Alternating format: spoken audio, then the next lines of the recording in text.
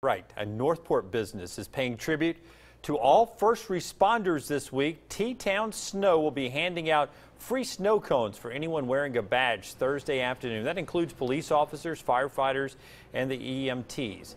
Owners Ashley Bounds and her husband David were approached by the city of Northport to do something to show support for police officers.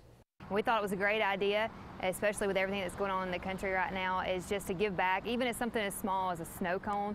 It shows them that our community stands behind them and that we're appreciating what they do and that they put their lives on the line every day for what we do and for our lives, and it's just a small token to say thank you. A lot of love in that shaved ice. T-Town Snow located on Alabama Highway 69 beside Northwood Hills Baptist Church.